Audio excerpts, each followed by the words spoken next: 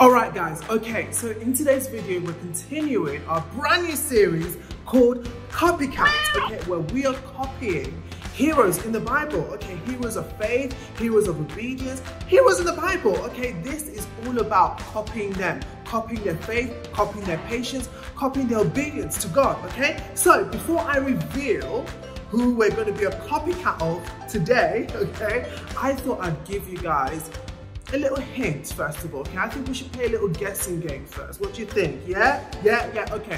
So, think about this, right? You'll probably be able to guess who this is, okay? Because you guys read your Bibles, you guys know your stuff, right?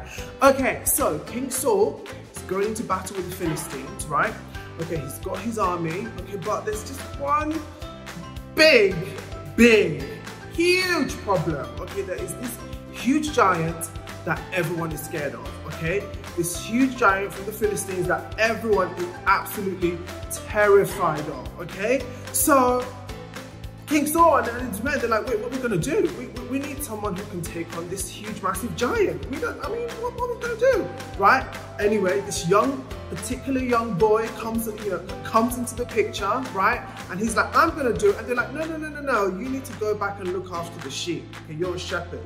You're not a warrior. You're not a soldier. This huge, massive giant is gonna squish you like a mashed potato, okay? You can't do that. And he's like, no, yes, I can. I'm gonna trust God. God is on my side, right? Okay? So they try different things on this particular young boy. They put an arm on him, it's too big, and they're like, oh, what's it? They was like, do you know what, guys? Forget all that. Forget all that. I don't need all that, okay?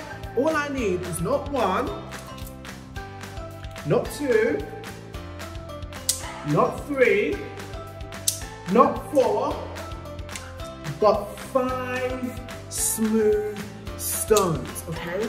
So this young boy was like, all I need are 5 smooth stones and a sling, and let me at him, okay? Can we guess who it is? Oh, I'm gonna keep you guessing. It's praise time. This song's called Get Up. Everybody get on your feet, come on! Are you ready to praise? Are you ready to praise? Let's go! Woo! Come on! Everybody up! Come on! Woo! Hey!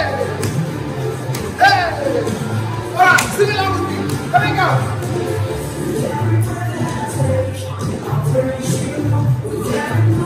Well, you know this.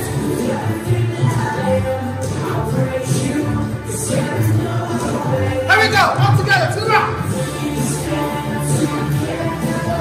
We are joined this world. Yes. Come on.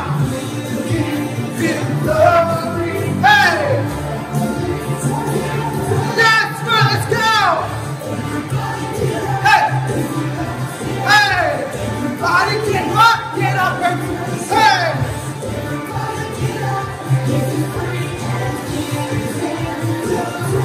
Here you go, say! Come on! Mom and Dad, you can join me too! Don't get tired! Here we go!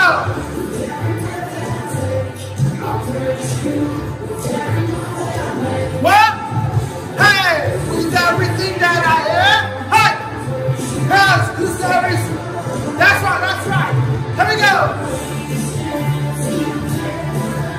With heart, joy, as well, that's right, I see you. Hey, give Jesus glory, say, everybody get up, if you, hey. Come on! Hey! Everybody! Woo!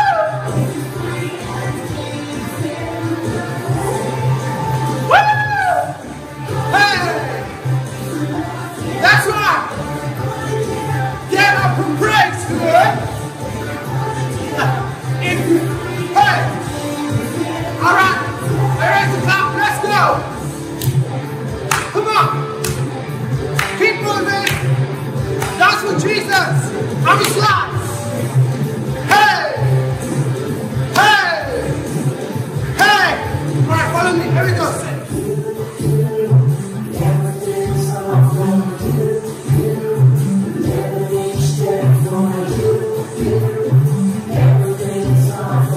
Alright, we're going to turn the energy up a little bit.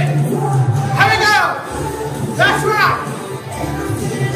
Come on. Thank you. Hey. Hey. All right, we're going to turn it all the way up. Come on, we're going to jump. 2, 3, say, yeah, yeah, come on. Let me hear you say, yeah, yeah.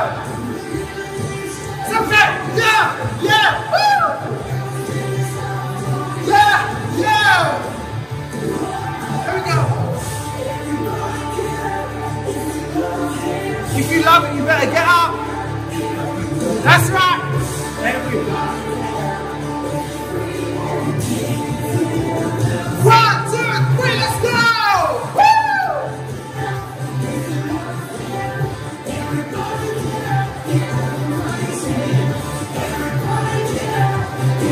That's right! That's right! Alright, we're gonna clap it! Woo! Alright, alright. I see you. Keep us and slide. Woo! That's right, slide. Hey! Make some noise for Jesus! For Jesus is worthy to be praised. Let's go! Okay, guys, have we guessed? Did we guess? During praise time, I hope you were thinking, who could it be? I hope you've guessed right. Okay, do you know who it is? Who our copycat, or who we're copying today, basically. Okay, who our series today on Copycat is going to be about? Have you guessed it? It's David, King David, okay? Mighty, bold, a man after God's own heart. That's who we're going to be talking about today, okay? But before we get into that, hello guys, and welcome to today's video. It's been a while since I've seen you guys, so it's great to be seeing you virtually or through this camera. Okay, for you guys to be seeing me once again. I'm so excited. I hope you guys have had a blessed week. Okay, the sun's been shining. I mean, there was a little bit of rain here and there, but the sun has been shining. The sun is shining today, actually. I checked outside before. And it's a beautiful, beautiful, beautiful day, and I hope it's beautiful where you guys are too. So, I'm excited, yes? Joyce introduced you guys to the series on Copycats last week, where we talked about Abraham and his faith and his obedience to God. And today we're going to be talking about King David and everything we can learn. Well, not everything, we can't cover everything because in these videos we have a short amount of time. But we're going to be talking about some key things about David that we can take away, that we can apply to our own lives, okay? In our series called, that's right, Copycats, yes. Copycats. You guys know what a copycat is, okay? A copycat is someone that copies everything that you're doing, okay? But today I'm going to be talking about what we need to copy from David, because David wasn't perfect. Abraham wasn't perfect. No one is perfect apart from Jesus, okay? Jesus is and was the only one that's basically perfect, okay? But today there's still good things that we can pick up from Abraham, we can pick up from David, we can pick up from key people in the Bible. So I think we should get right to it. Are you ready? Let's go! Yes, awesome stuff. I'm so excited to be talking to you guys about David today, or King David, should I say. Now, there's so much to the story of David, okay? Because David went through such a journey. I mean, we read about him literally in multiple places in the Bible, okay? 1 Samuel, Psalms, so we read about David a lot in the Bible, even in Acts as well, which I'm going to talk about a bit later. We read so much about David, okay? Because like the Bible says, David was a man after God's own heart. David loved God. David wanted to do God's will. But he wasn't perfect, okay? But what I think will be really cool is to talk about, I guess, when we're introduced to David in the Bible, okay? So get your Bibles, okay? Bibles at the ready, okay? And I hope you guys like that. I've got my smooth stones here, okay? All 5 of them and my sling. Right, and my sling in just to honor David, to honor King David, and the mightiness he did, okay? How mighty he was, how bold and how brave he was to take on a giant, okay? So, let's talk about then our key verse first of all, okay? So this is our memory verse. Joyce told you about our memory verse last week. It's our memory verse today, and it's going to be our memory verse for a couple of weeks, okay? Because I think it's so important for us to learn from this Bible verse, okay? And Jesus will want us to learn from this, because this is what Jesus did himself. Jesus walked by faith, and Jesus walked by patience, okay? He was an example of faith and patience every single day, okay? So he wants us to be and to learn from people in the Bible like Abraham and like David, okay? So let's open our Bibles to Hebrews chapter 6, verses 12, okay? So that's Hebrews chapter 6, verses 12. And you know what? I think at this point, you guys don't need to open it up, okay? You guys, can kind of just read it by heart, right? No, I'm joking. Open it up, and when you're there, say hallelujah, amen. So Hebrews 6:12 says that you do not become sluggish, okay? Another word for sluggish is lazy, yes? But imitate, another word for imitate means copy those who through faith and patience inherit the promises, okay? So the Bible says that you do not become sluggish, or you do not become lazy, but imitate or copy those who through faith and patience inherit the promises, okay? So how do we inherit the promises? What is that all about? Well, that basically the promises are what God has said.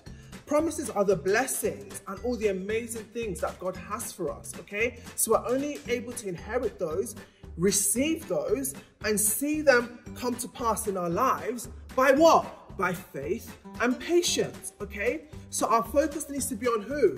On Jesus all the time, okay?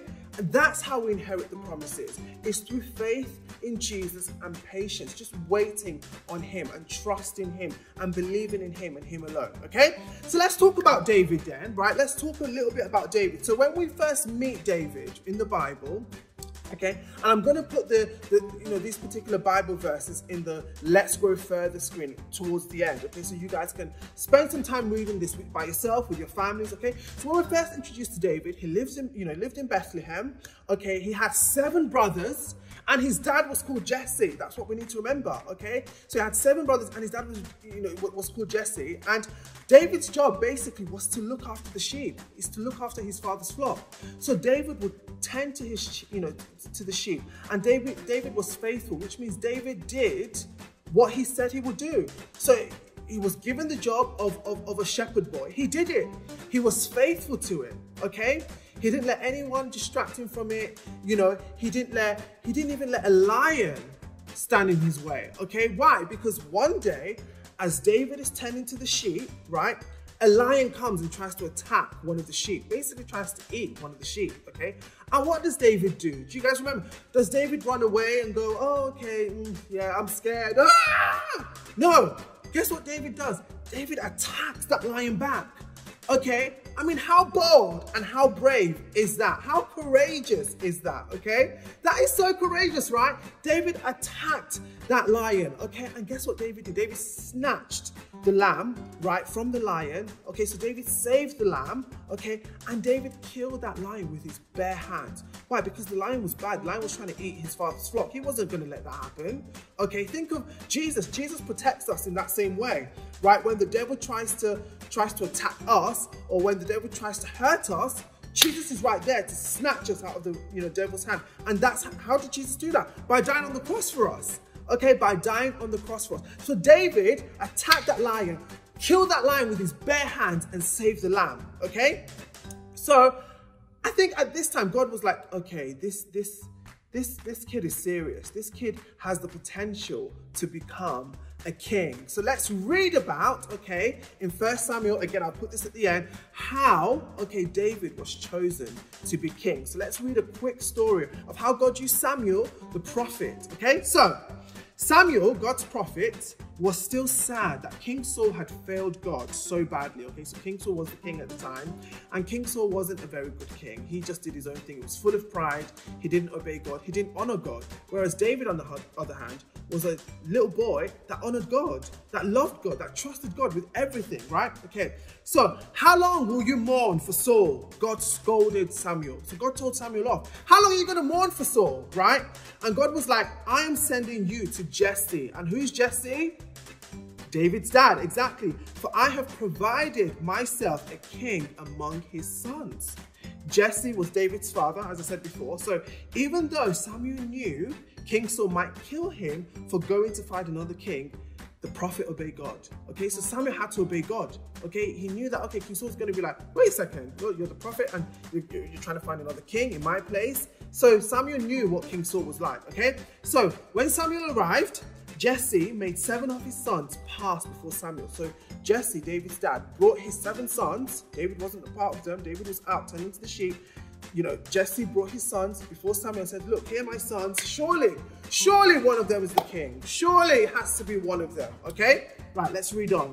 And Samuel said to Jesse, the Lord has not chosen these, right? So Samuel was like, oh yeah, God, it must be one of these. Yeah, it must be one of these 7. They look handsome. They look, so Samuel was looking at the outward appearance and saying, they look handsome. Yeah, this one's tall. This one's got muscles. You know, Samuel was doing it that way, okay? So that only left David, the youngest. He was out with the sheep, as I said before, okay? Because guess what? God told Samuel, it's none of those 7 boys. It's none of them, okay? So Jesse was like, okay, I've got one more son. Okay, I've got one more son. He's out tending to the sheep. So while Samuel was there, right, and the sons were, you know, the seven boys were out there trying to show themselves off, David was busy being faithful, looking after his father's flock, okay, right? And the Lord said, arise. Okay, so once David stood before Samuel, God said to Samuel, arise, anoint him, for this is the one. Okay, for this is the one. That is how David became King David. That is how God chose him to be king. Okay, now what's one key thing that we can learn from that story? Well, for me, when I think about everything I've said, you know, so far, and I even think about David fighting Goliath, I think, number 1, be courageous. Okay, be courageous, because just like David didn't believe and rely on his own strength, especially when he was facing Goliath, especially when he was facing that lion, when he was saving that lamb from the lion. He trusted in God. He believed in the strength of God. He believed that God would help him in difficult situations. So he was able to be courageous. Okay, so we can be courageous because we trust in God, okay, because we believe that God is our strength, okay, and David even talks about that, you know, in Psalms. It says that the Lord is my strength and my shield, okay, so David is able to be courageous because he trusted God. And number 2, be faithful. Okay, and I've spoken to you guys about what faithfulness means, okay? So it's one of the fruits of the Spirit, okay? So faithfulness means basically keeping your word, honoring your word. If you say you're going to do something, do it. Because like God has given us all these promises in here, okay? He does it, right? God fulfills it, okay? All we have to do is just believe, right? So God wants us to be faithful, okay? So number 1, be courageous. Number 2, be faithful, which means keep your word, okay? Do what you've agreed. Okay, even if it's, you know, your mom or dad has said, go and clean your room. And you said, okay, I'm going to do it. And you don't do it. That's not faithfulness, okay? Faithfulness is when you actually say, okay, mom, okay, dad, I'm going to do it. And faithfulness is you actually doing it, okay? Faithfulness is you saying, okay, I'm going to wake up at 7 o'clock every morning to pray and read my Bible. Faithfulness is actually waking up at 7 o'clock in the morning, praying and reading your Bible, okay? So be courageous, be faithful. Number 3, be a boy or girl after God's own heart, okay? Because the Bible says in Acts chapter 12, let's go there actually, let's open our Bibles to Acts chapter 12, verses 20, okay, and I'm actually going to read to 22, okay? So Acts chapter 12, verses 20 to 22, when you're there, say, hallelujah, okay? So it says, after that, God gave them judges to rule until the time of Samuel the prophet. Then the people begged for a king. Okay, so the Jews were desperate for a king. That, you know, they needed a good king, right? And God gave them Saul, son of Kish, a man of the tribe of Benjamin, who reigned for 40 years. But God removed Saul and replaced him with David, a man about whom God said, I have found David, son of Jesse, a man after my own heart. So this is what God said. He said, David is a man after my own heart. And the Bible continues. It says, he will do everything I want him to do. Okay? So David was interested in what pleased God. David wanted to please God. He wanted to obey God. He wanted to honor God. That is being a man after God's own heart. Okay, and the Bible says he will do everything I want him to do. Okay, so number 1, be courageous. Number 2, be faithful. Number 3, be a boy or girl after God's own heart. Right, I'm taking my stones and my sling and I'm going to go kill some giants. Woo!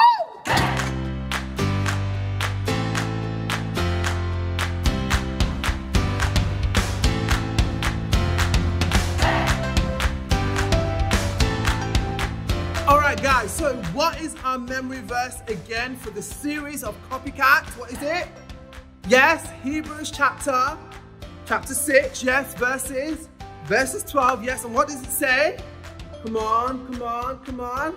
Okay, it says that you do not become sluggish, but imitate those who through faith and patience inherit the promises, okay? So what we can learn from David today, or King David, should I say? I like calling him King David, actually. Yes, what we can learn from King David, right, this week is to be faithful, to be courageous, and to be a boy or girl after God's own heart. And I think if we can keep those 3 things in mind and apply them to our lives, we're going to go really far in life, okay? And God's going to use us mightily in Jesus' name, okay? So God bless you, God keep you, God favor you, and always remember that God has made you the very best.